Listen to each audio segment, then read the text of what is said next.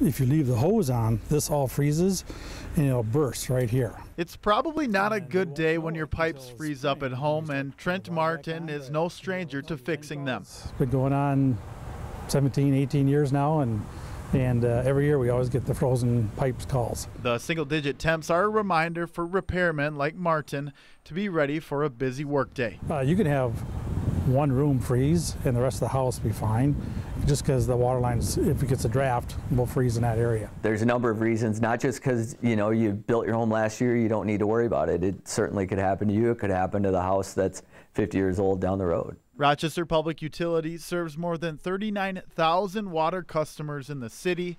Some of those are insured under a program called Service Assured. We have people all the time that are fortunate that they've signed up years ago and totally forgot about even being on the program, and then all of a sudden they have a service break and it's all covered. Benson says insurance for water and electric is around $3 a month.